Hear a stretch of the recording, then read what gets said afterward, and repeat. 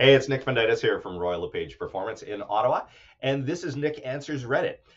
This is the question this week is about home inspections. And when requesting a home inspection, can a buyer ask for something unusual like pulling up a carpet to see what's underneath? This comes from user Robotic Tree on the 29th of November 2023. And as the subject line asks, is that allowed, something like that allowed during a home inspection? So when putting in an offer, can the buyer add something like pull up a bit of carpet for inspection as required for part of the inspection? Additionally, can a buyer put other unusual requirements like, put in a funny green hat on the floor when vacating, or must put googly eyes on the refrigerator, etc.? Those are a little bit out there, but it actually serves to illustrate the point. Is that yes? A buyer can ask anything, and anything that a buyer and seller can agree to. Within legal limits, they can agree to. It is perfectly legal to, for example, include a dog in a dog in a purchase. So, for example, I sold a farm a couple years ago, and the farm dogs were sold with a house. They wanted to live there. They had lived there all their lives, and the buyer and seller agreed that that would be what was going to be best for the dogs. So that's what they did. So for this one with the carpet, as long as the seller's okay with it, yeah, the buyer can put in a clause about wanting to leave a bit of the carpet turned up. Usually this is done to see whether the floors are hardwood or not. So as long as they can agree, and then it can be done.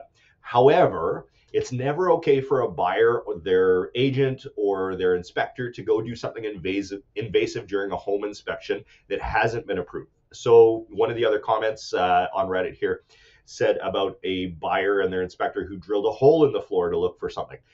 If that happens, somebody's getting a fine, or somebody's getting a bill to go fix that. If I'm the listing agent on the other side, and I think in most cases, that would be very, very much frowned upon and probably result in some sort of disciplinary action. But specifically to the carpet question, because this is something we get all the time, not to have it written into the agreement, but where somebody wants to know what's under the carpet. If the house has central heating, and the majority do in Canada, it's generally pretty easy to lift up a corner or lift up a floor vent cover during inspection and lift up a little bit of the carpet there without doing any damage. It's usually not glued down so well that it's in every single right to the edges of all the vent covers. And when you lift that up, that's going to tell you a couple things. So one, it's going to tell you what kind of flooring is under there. If it was built with carpet, it's probably just going to be particle board or something like that. But if it's an older house and carpet was laid over top of hardwood or parquet, you're going to see the hardwood or parquet there. And you're also going to be able to tell whether that hardwood has been refinished a lot and whether it has a lot of life left in it. So when hardwood is refinished, it usually takes, like 1/16 or 1/8 of an inch off each time it is refinished. And so that little notch in the center of the hardwood that is centered when you install it, well, when things get shaved off, it looks like that notch is creeping towards the top end of the hardwood, but really what's happening is it's getting shaved down a little bit each time. If it's getting close to that notch, there's not much more refinishing you can do, and you're kind of stuck with whatever condition it is without having to redo all the hardwood again. There's lots of other things you can do like that. There's lots of other hacks that your realtor will probably have, that if they're experienced, to show you how you can tell the ages of certain systems and how to spot a lot of red flags before you ever have to go pay for an inspection. That's all. I hope you found this useful, and send your questions here on YouTube or on Reddit.